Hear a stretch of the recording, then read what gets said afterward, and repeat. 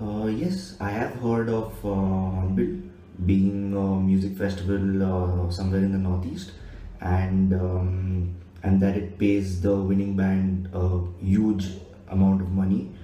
And no, I or we have never been to Nagaland.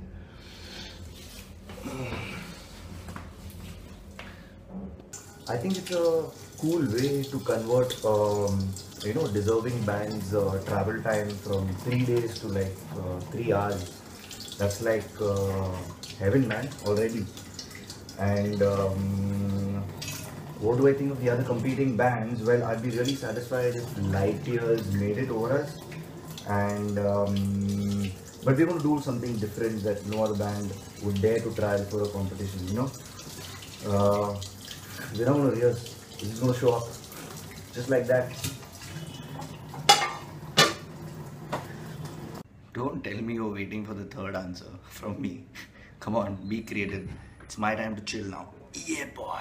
Cheers. Hi, Lavi.